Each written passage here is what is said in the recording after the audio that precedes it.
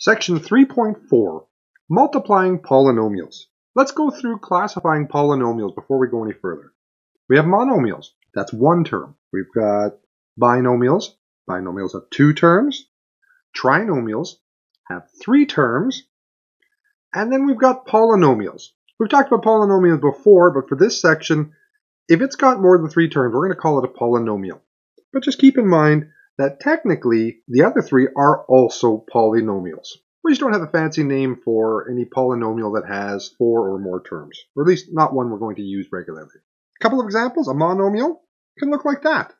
It's only got one term. A binomial might look like this, 3x squared plus 2x. See? Two terms, a binomial. A trinomial might look like 3x squared plus 2x plus 5.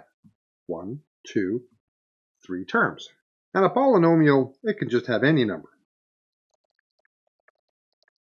See, that one's got 1, 2, 3, 4, 5, 6 different terms.